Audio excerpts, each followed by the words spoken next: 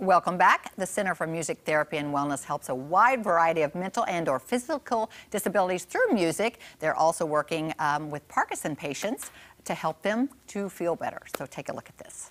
There's one thing Kelly and I have learned over the years is the benefits of music therapy. And here at the Center for Music Therapy and Wellness, there's a group here in the Ozarks that really takes advantage of those benefits. And that's the Parkinson's group of the Ozarks. Cassie, it is so great to see you. Yes, thank you so much. Can you tell us about the Parkinson's group of the Ozarks? Yes, we are a nonprofit organization based out of Springfield, Missouri that started in the late 1990s.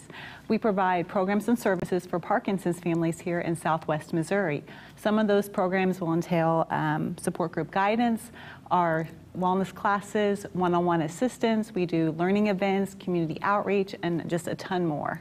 Cassie, you've been doing this program for about 3 years, and I asked you earlier, I think you've seen some really incredible benefits.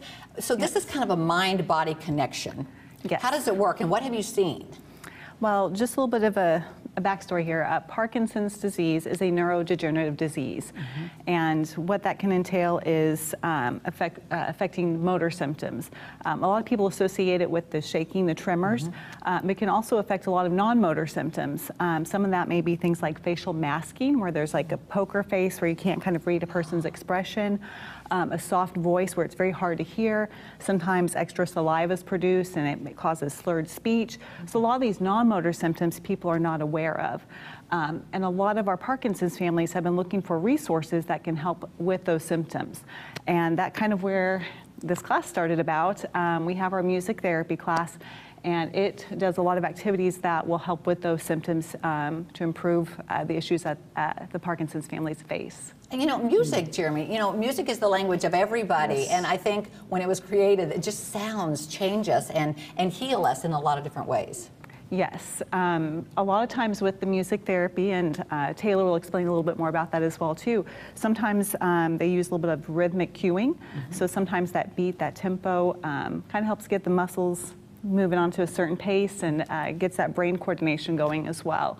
So there's definitely a connection with that. Is it all the coordination? Is that something to look for with Parkinson's patients? Are you seeing that the patient comes in, but also the caregivers? I know there'll be people in the class as well, and helping, they can maybe use these skills at home, maybe not just when class time is. Yes, a lot of our care partners will contact us, and they're wanting to know what they can do for their loved one to help them with the symptoms of the disease. And learning some of the class activities is very beneficial and things that they can take home, and it's something that they can both enjoy because we encourage the care partners to come as well. Oh, so that's great. They can take this home and work on it too. Yes. And your classes have grown, so I know that this is really helping a lot of people. When are your classes? Our classes, we actually have 2 of them. We have a class that's more associated with drumming, and that's on Thursdays at 10:30 a.m. And then we have a class here on Fridays at 11:30 a.m.